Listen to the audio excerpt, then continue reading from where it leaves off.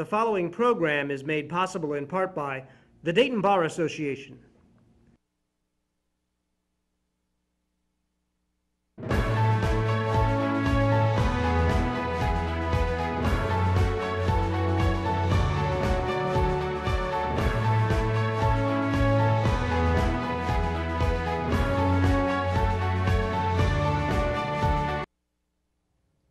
Good evening and welcome to You and the Law.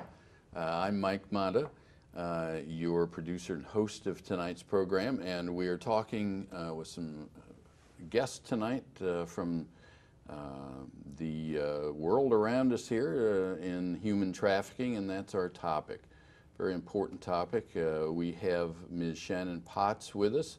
She is with the City of Dayton Law Department. Good evening, Shanon. We have Mr. Anthony Talbott, UD lecturer and co-founder of Abolition, Ohio, and Ms. Melinda Sykes Haggerty from the Ohio Attorney General's Office Division Counsel there. Good evening to all of you. Before we get to our panel discussion, let me remind you that You and the Law is a monthly presentation produced here at the studios of the Dayton Access Television. DATV is on Channel 5. It's the public access of Time Warner here in Dayton.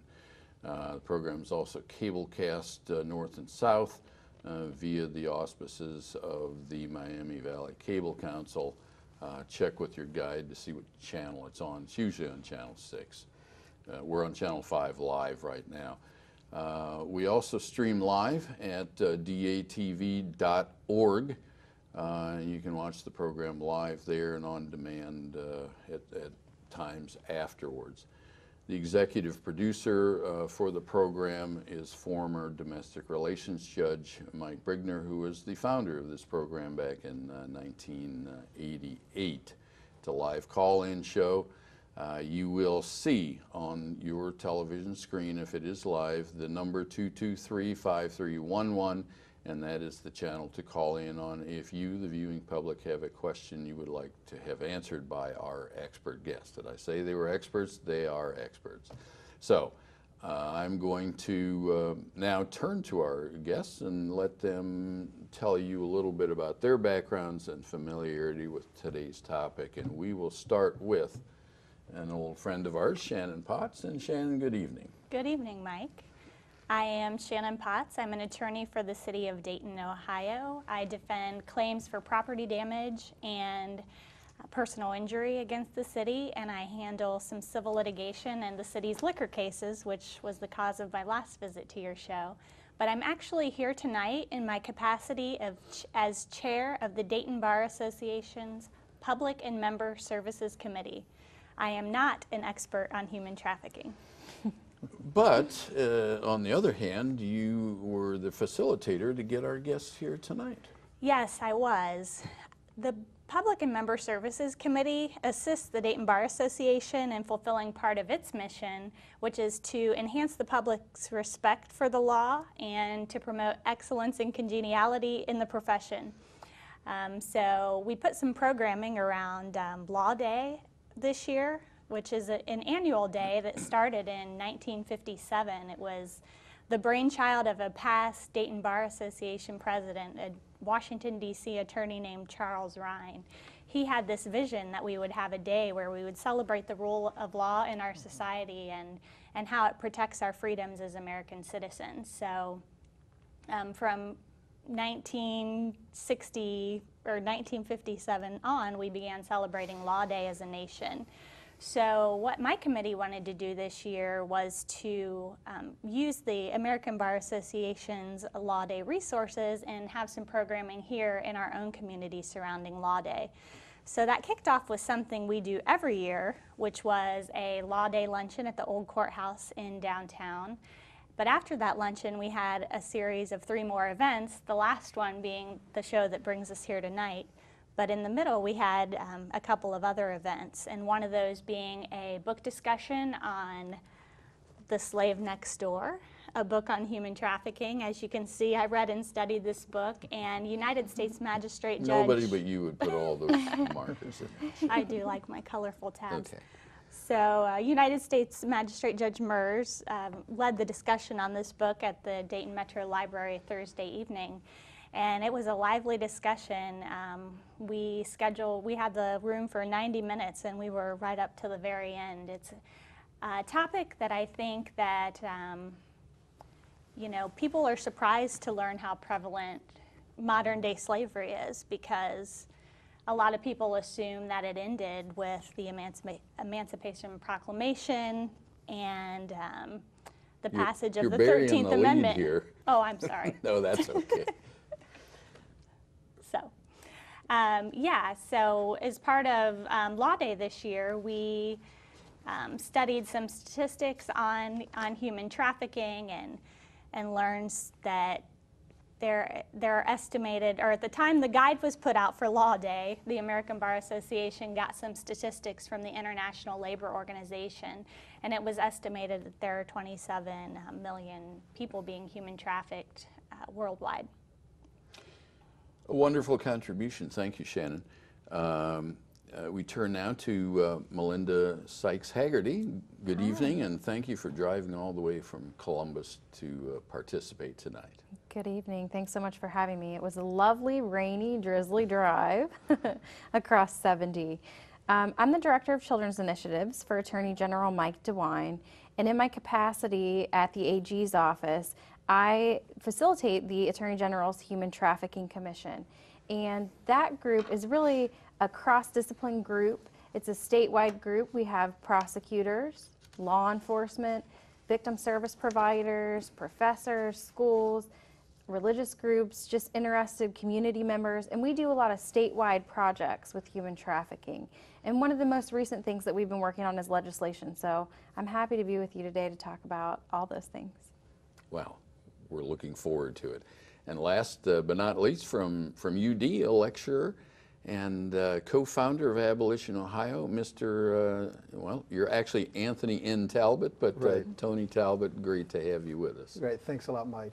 Yeah, I'm originally from Dayton, and then was born here, lived in Greene County, and left as soon as I could, and somehow got drug kicking and screaming back. I'm very happy to be back. I teach over at UD in political science and human rights.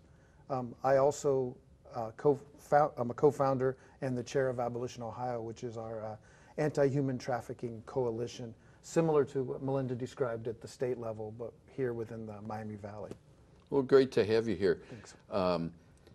Shanon earlier in her comments indicated that we're at the 150th anniversary of the, what is it, the 13th Amendment being passed, and the end of slavery as we knew it in the 1800s, but maybe it's still going on now. What's happening? Why are we all here? Is this something the public should know more about, and why? Definitely. To steal a line from Kevin Bales, the author of the book that Shanon just showed us, said even though we think slavery ended with the Emancipation Proclamation and the Civil War, but there hasn't been a day in U.S. history without slaves on U.S. soil. That's up till today. If you know your history of the Civil War and the immediate post-war period, you know that many of the freed slaves were forced right back to work on the same fields that they told as slaves, only now as freed men, victims of a corrupt legal system. They were forced into debt bondage. And cases like that, forced labor and debt bondage, continue around the world, around the U.S., even here in Ohio, even here in Dayton. Added to that are forced prostitution, where women and men are forced through force, fraud, or coercion to perform commercial sex for someone else's benefit. And then there's also what many people consider to be the most heinous of these crimes. There's minor sex trafficking, where children under the age of 18 are forced into commercial sexual activity. You are the co-founder of Abolition, Ohio.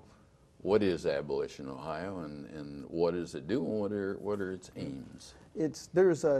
It's loosely affiliated to a program under the United States Department of Health and Human Services. It's a rescue and restore coalition. Essentially, rescue and restore victims of human trafficking is the overall overarching idea of it.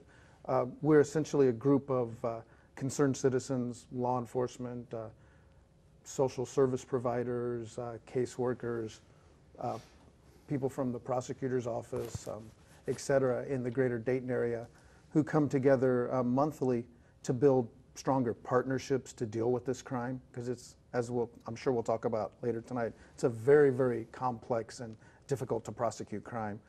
But we also work for prevention services to prevent it from happening in the first place, and we also work on protections for the victims, the people who've already been subjected to it. Okay, and Melinda, you have indicated that you're involved in the legislation against this type of activity. What sort of things are we doing up in Columbus, and how are you involved in that? Sure. Well, we've been working really hard on trying to figure out how exactly we go after these traffickers and how we take our victims and make them whole again. So we've been focusing on that for a long time. We passed over the summer House Bill 262, which was called the Safe Harbor Act. And that act was really designed to create a safe harbor for minor victims especially. So that legislation consisted of increasing penalties on traffickers. Trafficking in persons is now a first-degree felony here in the state of Ohio with a mandatory minimum of 10 years. So it's a big deal. The other things that that legislation did was provide an abeyance. We call it an abeyance procedure, and essentially it's diversion. So when a juvenile comes into juvenile court, if we suspect, if there's any suspicion that that juvenile is a victim of human trafficking, we would hold a hearing to determine whether the child's a human trafficking victim and get that child into services instead of just putting them in detention centers, which is what we saw before. It also provided a mechanism for the human trafficking victims to get their prostitution-related offenses expunged later on so that they could restore their lives, so that people like Tony could help them restore their lives and get jobs and things like that. Well, from what you're saying, are the victims also identified as criminals here as well as the traffickers? Yes. So that's the really interesting thing here in Ohio. A victim, depending upon which law enforcement officer picks that victim up, really could be arrested as a prostitute under prostitution or solicitation statute, or they could get a different response from law enforcement, who would then call one of the anti-trafficking organizations like Tony's and try and get that victim into services. Yes.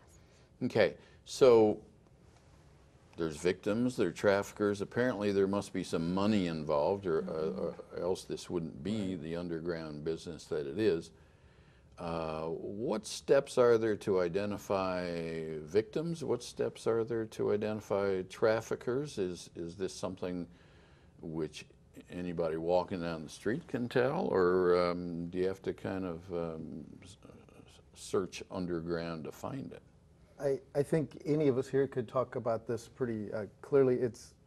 It's a hidden crime, but it's mostly hidden just because most people don't know what to look for. The first thing to really do is to trust your gut. If something doesn't seem right, take a second look. For example, I'm going to focus a lot on the labor trafficking side, because a lot of times we forget about the forced labor side. We concentrate so much on the commercial sex side. But if you're getting your nails done in a nail salon and there's a young man maybe from Laos sitting across from you who's doing your nails, who's working very hurriedly, who refuses to make eye contact with you, who doesn't speak any English, who has signs of bruises maybe, or looks just scared, he keeps looking over his shoulder. There's a woman walking around glaring at all the men working, or the men and women working, and seeming very gruff with them. And you're looking around thinking, trying to make conversation, they just won't have anything to do with you at all. Then you look around the place and you see bars on the windows, you see security cameras, a door in the back opens up, and maybe you smell cooking, and you see cots or sleeping bags on the floor.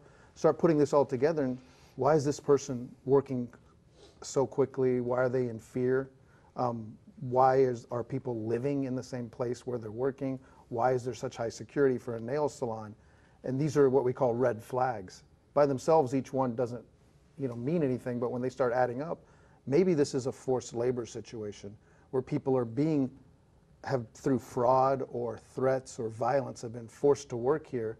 Their papers, if they're immigrant victims, have been taken from them. They're told that law enforcement and the legal system here is corrupt, like it is back where they came from. They're afraid. They have to work for a set period of time to pay off a debt that they owe the trafficker. And if they try to leave, they're subjected to more coercion or more violence. That's slavery, that's trafficking. Those seem like fairly, I don't know, to me, I don't go to that many nail salons, but Right. Those seem like kind of blatant signs. Are there any more like subtle things that, if a person reports that, is somebody going to tell them quit butting in where you don't belong, type of thing? I guess I'm glad you said that. Yeah, who would you report Why, that to? thank you, Mike. Okay, you're welcome. There's a National Human Trafficking Resource Center hotline. Okay. It's really easy to remember. It's 888-3737-888. I know that doesn't sound right, but it makes it easy to remember. So, and those calls are anonymous, are they? Those calls are then? anonymous. It doesn't go to law enforcement. It's a non-governmental organization that runs it, and it's the Polaris Project, like Melinda mentioned, and they have the network, nationwide network now to call back. If they get a call about something happening in Dayton, they know who to contact back in Dayton, which police officers to call, children's Would they services. recontact the person who originally called in, or is that just sort of dropped Generally, at that no. point?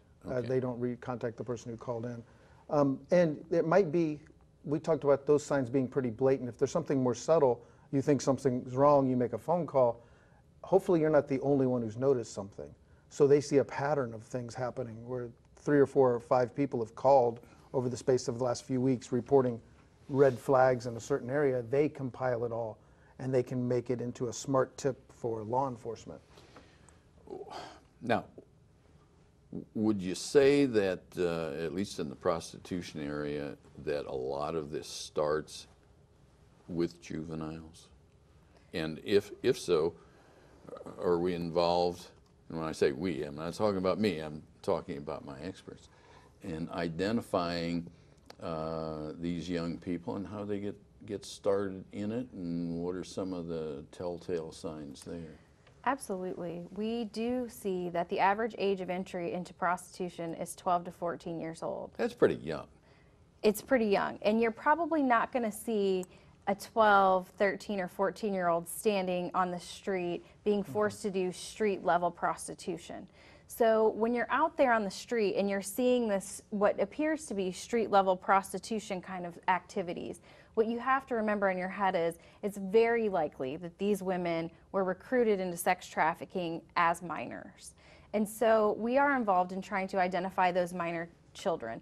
House Bill 262 that we passed over the summer was all about trying to identify those minors who are coming into the system either on prostitution-related charges or very often theft charges, drug paraphernalia. There's a whole constellation of different criminal activities that could bring a minor into the juvenile justice system that we're looking out for. Now, some of the signs, you were talking about signs earlier. So let's talk a little bit about some of the signs that you might notice with a domestic minor sex trafficking situation. You might notice that the girl will have a lot of hotel room cards. So, How would you notice that? Well, if you see them in her purse, or if she's got them in her pocket, right, or something like that, and she's pulling them out, and you think, well, why would she have 20 hotel room keys? She can't even rent a hotel room, so why does she have all these keys? If you see them having inordinate amounts of cash for someone their age, if you see them with a much older boyfriend, oftentimes that's who's going to be recruiting them into sex trade. If you hear them using language that sounds like it's very sexual in nature, or there's a certain slang language that you start to identify, tricks, things like that. If you hear them using that language, if you see branding, sometimes we'll see across the neck, they'll have either daddy or they'll have their pimp's name actually branded right across the neck, or a nickname of some kind. This isn't something that they voluntarily have done then? You wouldn't think. Even if it is, it doesn't matter. By federal Well, law. not that it matters, but I mean, No, what but- I'm thinking is, when you said branding, Right. somebody is the levels saying of, this is our person. But the levels of violence or psychological manipulation that can occur can make her be controlled, or him. We always say her because the majority of victims are female, but male victims also exist. Even if you say voluntarily, one of the things we talk about a lot with human trafficking are the bonds that are controlling the people are invisible. They're primarily bonds of fear and psychological manipulation. And most victims do willingly go with their trafficker, at least initially. Because they think that this guy is their boyfriend. So put yourself in the shoes of a minor victim who's already experienced probably some kind of trauma or abuse as a child. So he or she might not have a good identification with what's appropriate love. And so these pimps know this. And so there's whole books written by pimps on how to psychologically break down and manipulate these girls. So they could spend up to a year making this girl feel loved. Grooming. Yeah. Making the girl feel loved, buying her things, becoming the only person she has, isolating her from her family and friends. So once the actual victimization occurs, they already have these trauma bonds to this trafficker. So it's probably like an L&M movie, I guess, but it seems like it's better than the life that they had at home. Sometimes initially. Well, that's what I meant. Initially, that's the hook. Exactly. That's Exactly. the hook. Okay. Selling them the dream is what some of the pimps will refer to that process as. Right.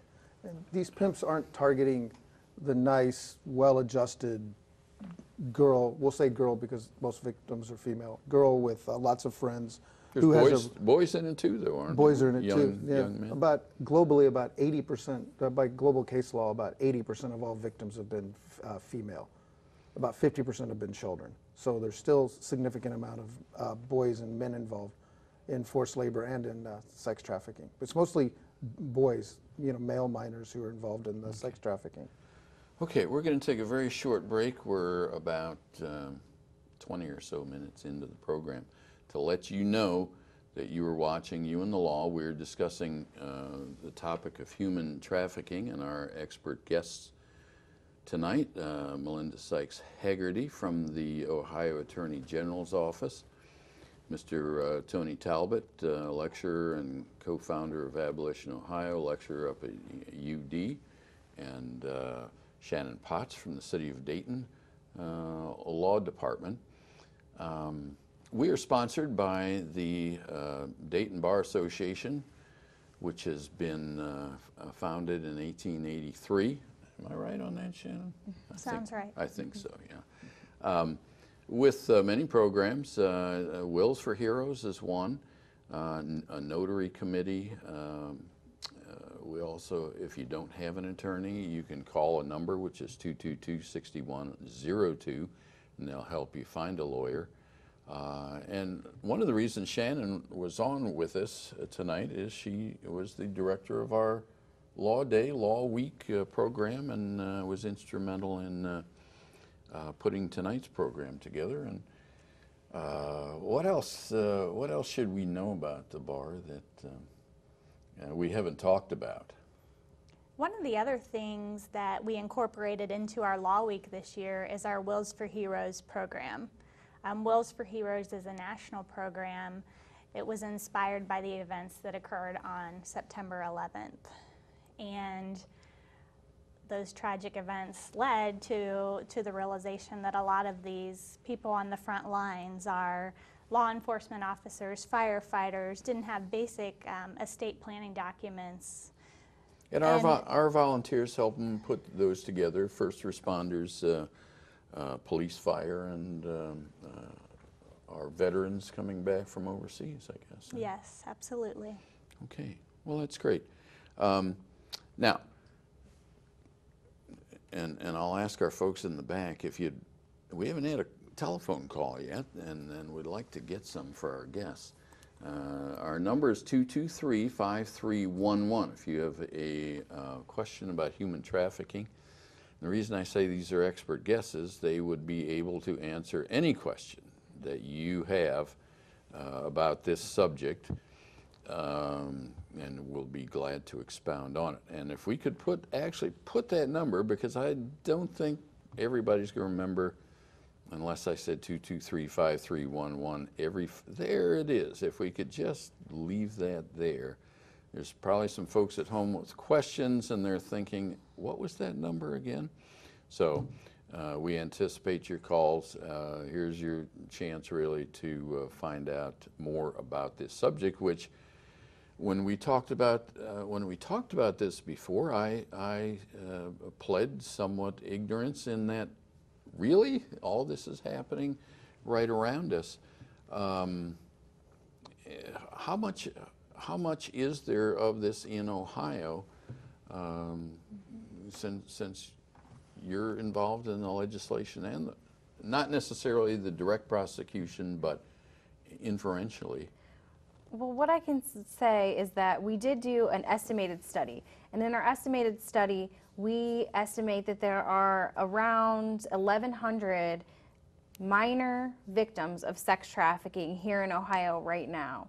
And I really think that... Are those the ones that haven't been caught? We Yes. talked about, okay. Yes. They're just out somewhere. The vast majority of those are just out there somewhere. And we are starting to see, every time we reinforce our state laws, we start to see more identification, more prosecution. We have at least 4 cases going on right now in the state of Ohio under the new state law that was just passed in June of this past year. We have many, many, many, many federal convictions. Okay, is there a, and I suppose if there are victims out there who might be sitting around watching this show, and I hope that they are, do you get calls from them ever? When we do get calls, Polaris Project does get calls on that national hotline number from victims, and they will give those victims, they will connect them with their local anti-trafficking coalitions, like Tony's organization, like Abolition Ohio here in Dayton, who help connect them to the social services in their community and help connect them to law enforcement to see if we can get that victim to testify against his or her trafficker so we can make that prosecution. And that's a problem, having people actually testify, because they're under their wing and probably afraid also. It's true, but the key component of the federal law and the state legislation now, and even the international international law guidelines, are protection of the victim. That's what comes first. These are victim-centered approaches. So if we can rescue and then help restore, rehabilitate a victim, that comes even that trumps getting them to testify, especially with minor victims. And with the Abolition Ohio program, these victims can find it, come and seek counseling, and perhaps break the bonds with their trafficker. Right. We're not a nonprofit or an NGO by itself. We're essentially an umbrella organization. Okay. So within Abolition Ohio, for example, Catholic Social Services, the YWCA, the Daybreak Teen Shelter downtown are coalition members of ours. So we help to coordinate those services to know if there's a minor victim, these people can provide services to them. If they're, an adult male or female victim, this is who can go for services. If they're a foreign national or a U.S. citizen, and we help to coordinate those services and provide it. Tony, some of the other organizations I've heard of too are Oasis House, Love 146, Stop Human Trafficking. Sure. What are these organizations doing, and how do they relate within this umbrella you're describing? Sure, they're all members. All 3 of those are members of Abolition Ohio as well. Oasis is a really interesting, they're putting together a shelter, a house for doing street outreach for, originally it was to strip clubs and to street prostitute, to help these women who we realize often are victims, or at least former victims of trafficking or victims of circumstance, whatever. They're not judgmental about it. Love 146 is an international organization. Their Dayton chapter is really active here. They're primarily focused on sex trafficking. They started out being focused in Southeast Asia. They run a home in the Philippines, for example, for former victims, and to sort of get these kids before they become victimized and provide a home for them.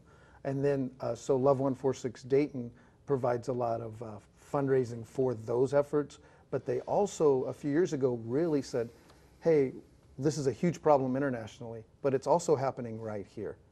And it's one of my favorite sayings I always tell my students, the old, it's not original, but you know, think globally but act locally. They started focusing on primarily sex trafficking here within Ohio, within Dayton as well, and getting involved. Stop Human Trafficking Dayton is another nonprofit that's been around for a few years now, and they deal primarily with awareness in the arts and reaching out to youth to provide awareness and some treatment and art therapy for kids who are vulnerable to trafficking. Is there a profile for the traffickers, or is this just like crime lords, or could it be just a couple of the guys in the neighborhood, or what? Yes. Yes, all of that. We see traffickers who are associated with being drug dealers, having gang activity, things like that. We've had traffickers who are women. We've heard of traffickers, we have in our state traffickers who are parents. There are children whose parents are actually sex trafficking them for money, for drugs, for things like that. So we've had cases where really anyone who's willing to exploit someone else for their own gain can potentially be a trafficker. Kind of like a cottage industry when you don't have something else to earn money, or And what? add to that, so from those individuals or mom and pop, I hate to use that term, these cottage industries, all the way up to the really highly organized transnational criminal syndicates as well. Well, I think our audience might find that surprising, and the reason I asked the question is you might think it's the Casa Nostra or something. Don't call me about that. But I mean organized crime.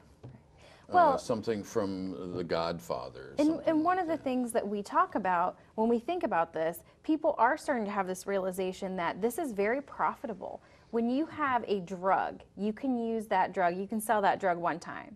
When you have a person, you can sell that person over and over and over and over again. And also, if you get picked up with drugs, you're going to jail. If you get picked up and you have a 16 or 17-year-old in the car, and you've trained that 16 or 17-year-old to be terrified of you, to have a new identity, to tell a new story to any law enforcement or any concerned citizen who asks, it's much less likely that you're going to get caught. Yeah, I've heard also that some of the traffickers are brazen enough to put these things on like Craigslist, or I don't know if eBay would be one, but Majority, I wouldn't say just some, I would say a majority now. Just like everything else, they've gone, it's globalization and telecommunications. Like Melinda said earlier, if you're driving down the street and there's a 13-year-old girl involved in street prostitution, there's going to be lots of calls to the police, lots of neighborhood watch, etc.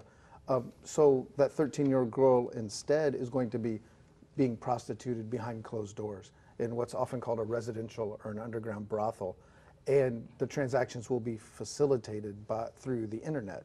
There'll be an advertisement on any one of hundreds or thousands of commercial sex websites, or on Backpage.com or others, where some are very blatant, and others are, you know, the standard euphemisms, an escort or a model or a date. But these transactions are made. The purchaser, the John, if it's commercial sex, I apologize for anyone named John, but that's the slang term, arranges for the transaction online and shows up at that hotel room, shows up at that apartment, has their sexual transaction and leaves.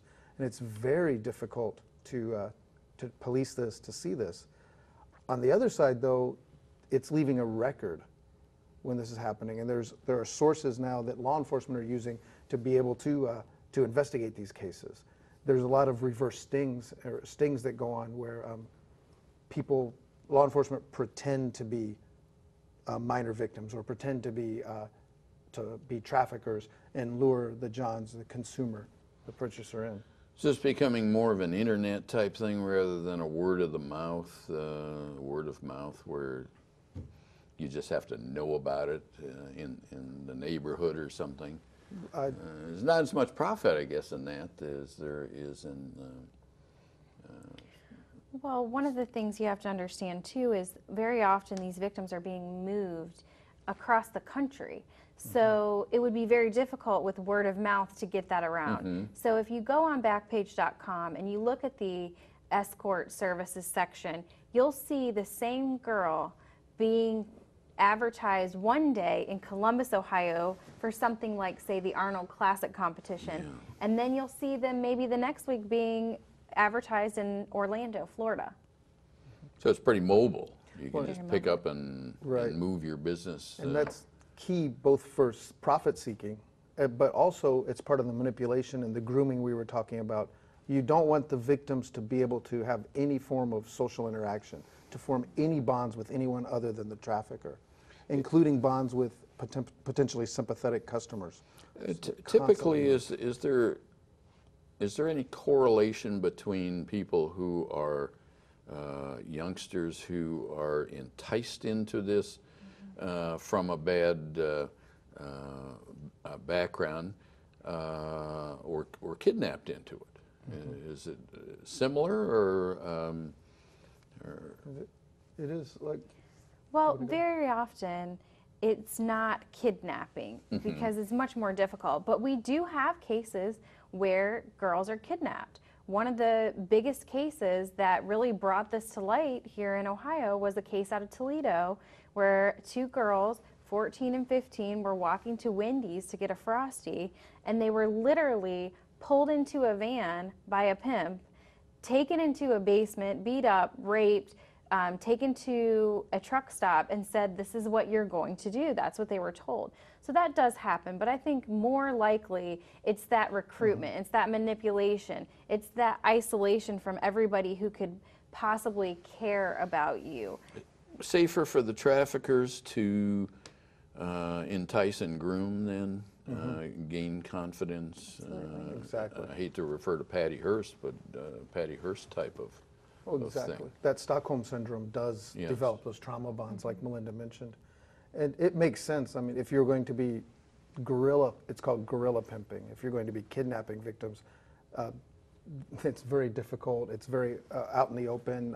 You're going to attract attention.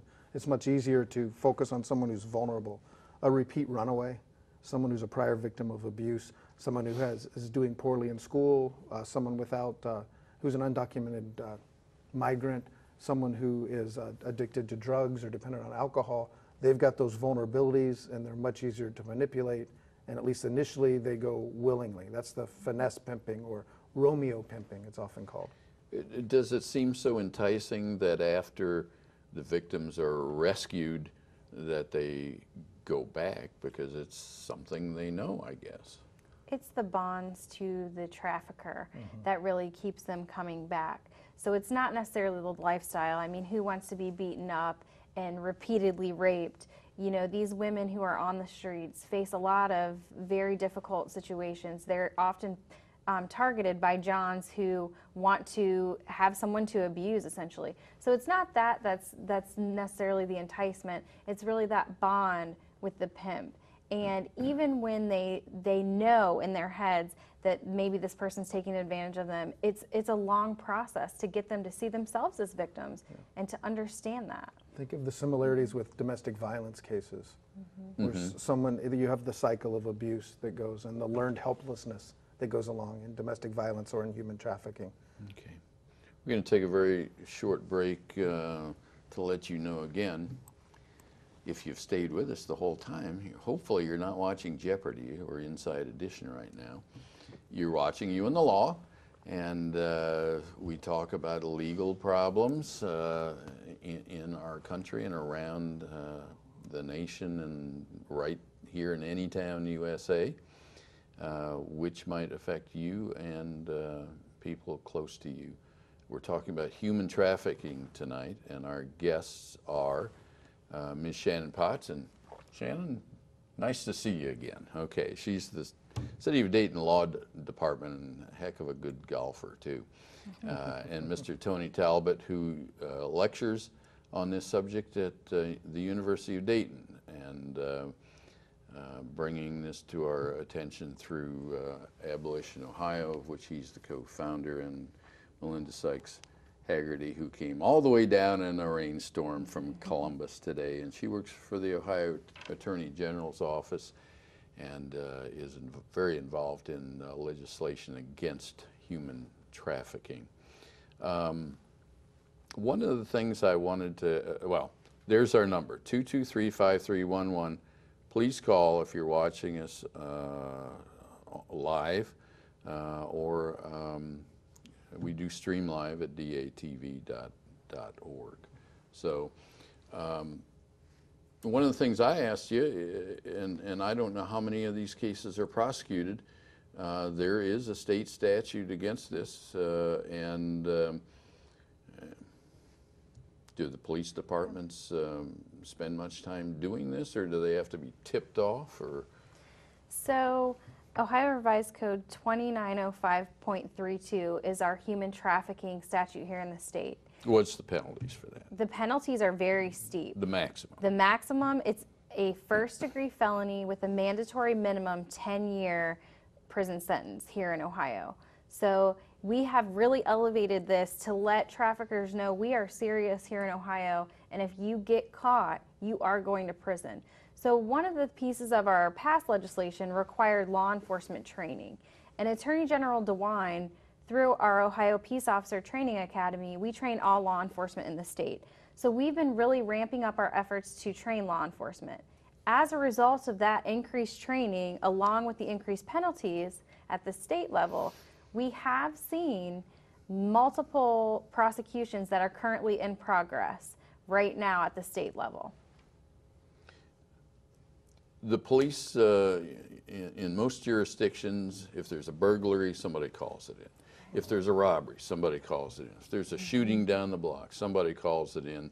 Big crowds of people come around. In this sort of thing, what happens? Is it like Tony said, somebody sees something and maybe calls the hotline, or? That's exactly how it happens. Someone calls the hotline. I was looking at Polaris Project does a breakdown of the types of calls they get and where they got them. And I was so impressed that many of these calls came from an organization called Truckers Against Trafficking.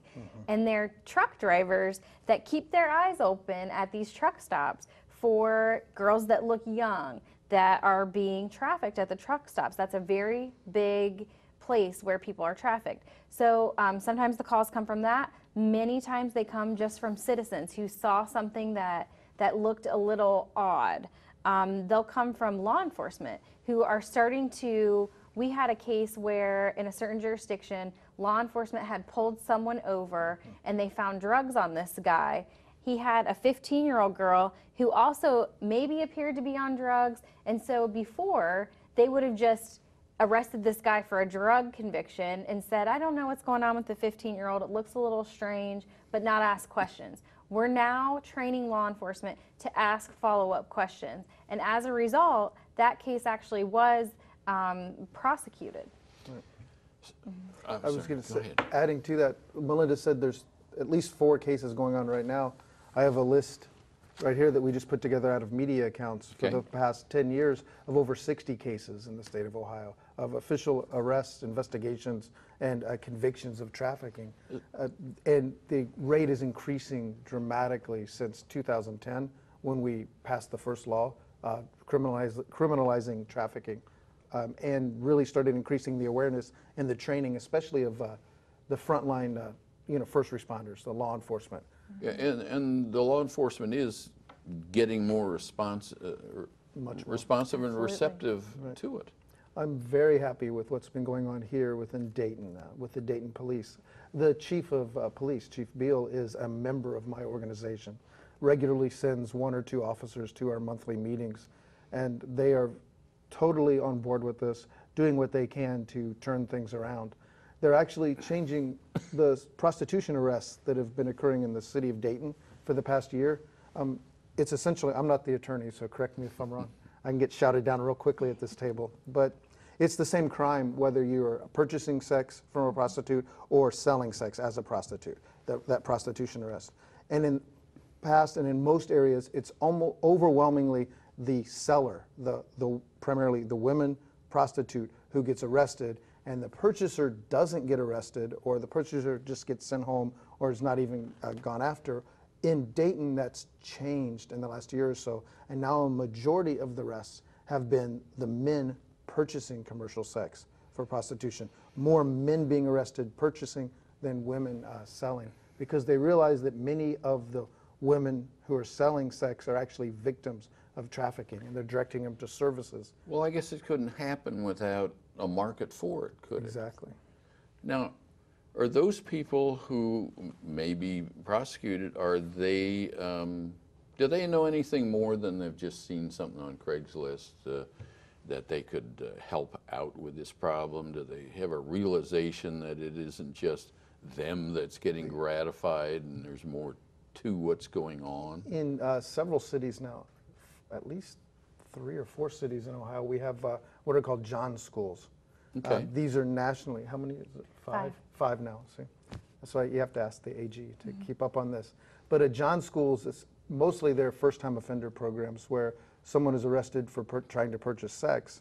They're sent in, there's a lot of different models, but essentially it's sort of a diversion program, and they're required to go to a school on the STDs, on human trafficking, on the social ills, all the bad effects that most people don't think about associated with purchasing commercial sex. So they begin to realize it's not just a victimless crime, that there's a lot of harm that does Right, take place. it seems like it's a triangular. I mean, there's people promoting the business, people responding, and then the real victims who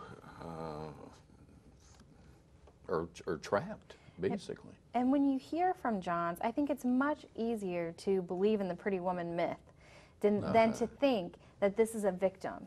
So they don't always necessarily know that the girls that they are purchasing are not willing participants. It's much easier to justify it by saying, I'm helping this person out, I'm paying this person. You know, I think we see that even with the men who frequent strip clubs. They somehow justify this in their minds. They believe it's consensual. Exactly. And it can be. I don't want to blur this too much. I'm not on a campaign to attempt to eradicate all commercial sex, to eliminate prostitution. Anything else? I mean, whatever your beliefs are on that, that's fine with me. It's legal some places. It's legal in some places. It's illegal in all the U.S. except for a few counties in Nevada. It's legal you know, in the Netherlands, for example, parts of Australia, and other places. But it can cross the line. It's the idea of whether it's consensual or not.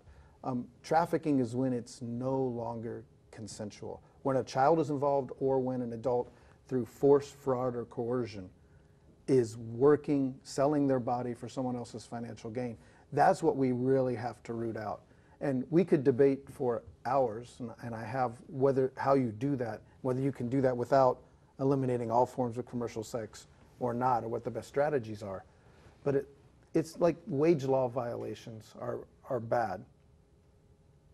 But if you go, when they cross a certain line, it switches from wage law violations to modern day slavery, to forced labor. And that's really what I think we need to focus on.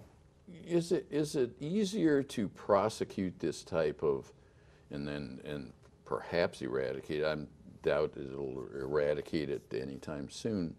Working at it on the Al Capone theory of doing, is it attacking the business rather than the personalization of it? Do you think? Well, I don't know about that, but one thing that you did bring up that I think is important to note for all of our watchers out there is that it's much easier to prosecute right now at the federal level, because the Trafficking Victims Protection Act that was passed in 2000 actually defines all minors as victims. So you don't have to prove that force, fraud, or coercion element if you've got minors. We're still working on the state level, and that's what this House Bill 130 In Demand Act, one of the big pieces is that it's going to take away the need to prove that compulsion when you have a minor. So I do think it's going to be much easier to prosecute if this bill passes.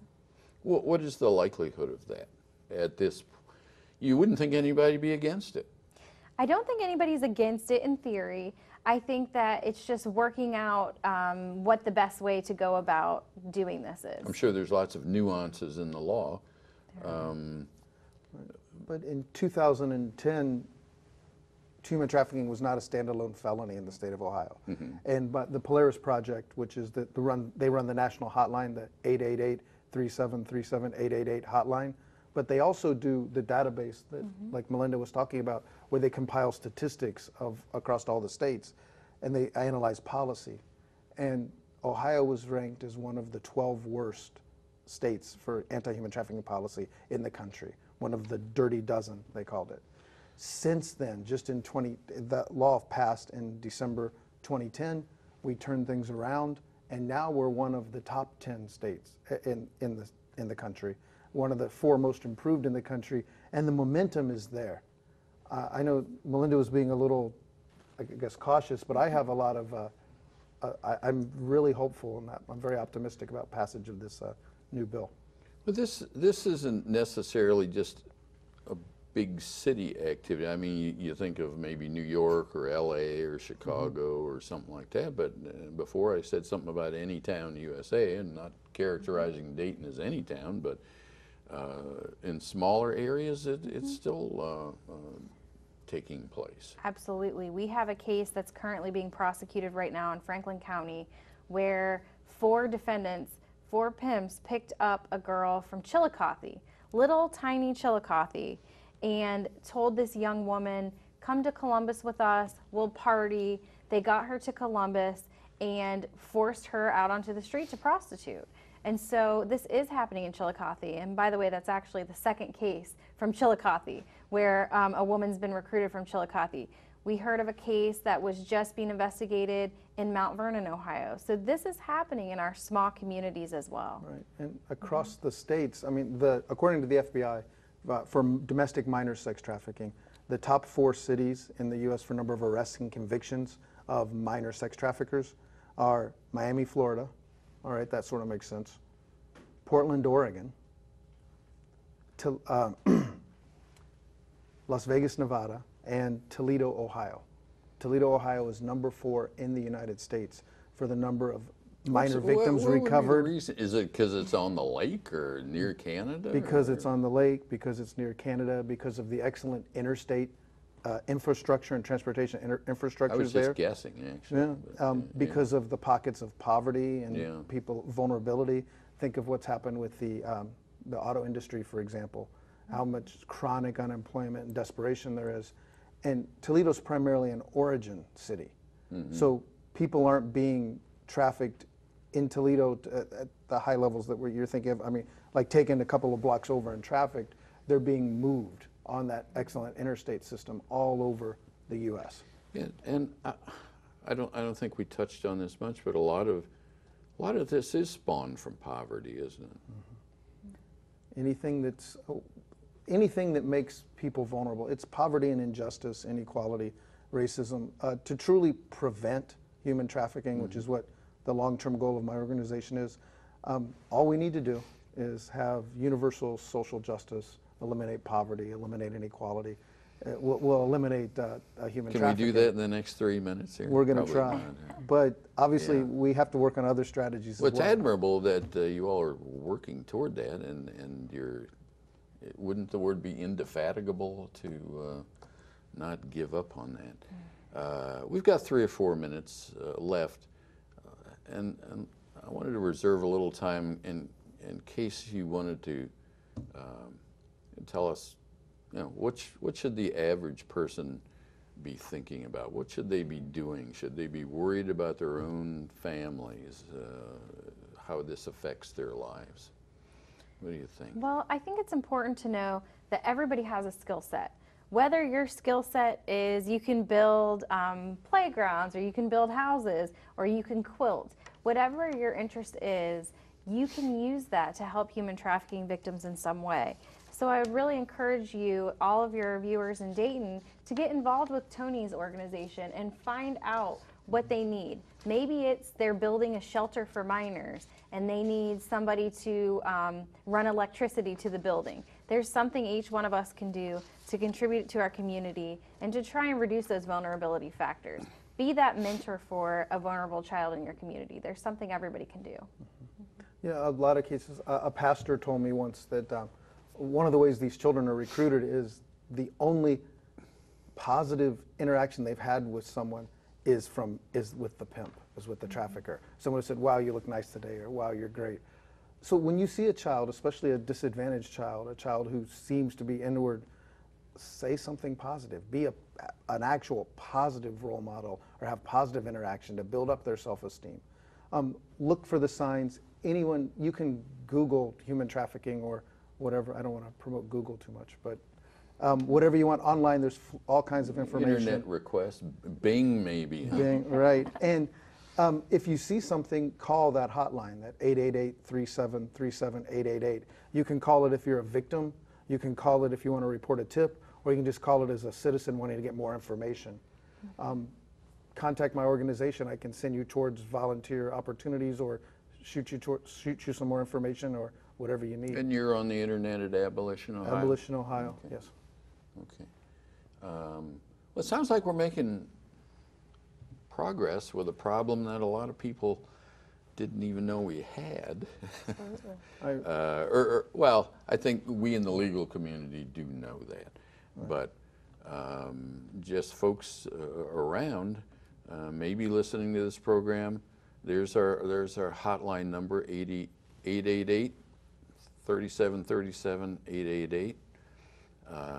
If you do see something, call it, and let's ask our floor director, how are we doing on time? We almost, we're about ready to, okay. Any last thoughts? I think I got about a minute. They're going to tell me that we've run out of show here in a minute, but it's been great having you, all of you. Great. Thank you, Shanon, for coming. Shanon Potts. Thank you, Mike. I appreciate it. Melinda Sykes Haggerty came all the way down from Columbus. Great to have you here in Dayton from the Ohio Attorney General's office, involved in legislation, and of course Tony Talbott, who lectures at UD on this subject, co-founder of Abolition, Ohio. This has been a production of You and the Law monthly program designed to bring experts to you, the viewing public, tell you about the legal world around. I'd like to thank all the volunteers behind the scene who have made this program possible. Thanking our guests again. I've been your producer and host. I'm Mike Monta. Thank you for joining us. Goodbye and good luck.